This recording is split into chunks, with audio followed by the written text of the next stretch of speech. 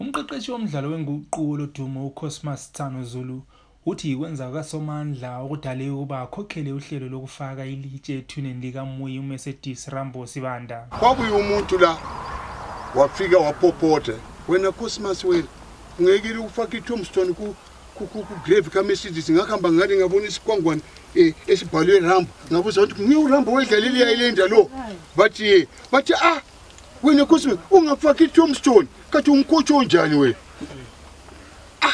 Yes, but between his eyes I could tell that was a calling. Ukuthi uyawazi iofisi ya iLitlhe, uyawazi abanye bangwe indaba engakhambanga kuona ebuya kimi. But after seeing that, my wife looked to me, no, you have to start putting that Tombstone. Ekhuluma kulombuthano umphathintambo omele idolobho lakobulawayo eParliament uMercedes uthe uRambo wayebambanisa uZulu. Mercedes endorsed himself as the Rambo of football and was known as Rambo in the entire community of Zimbabwe football.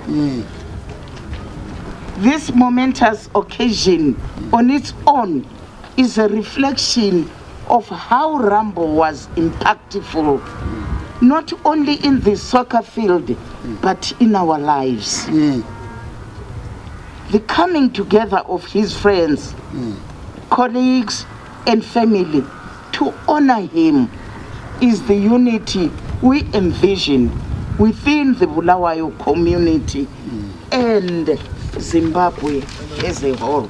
uMercedes Rambo Sibanda wedlule emhlabeni ngomnyaka ka2002 eseleminyaka yokuzalwa engama36 wabekwa ethuneni eWest Park edolobheni lakobulawayo.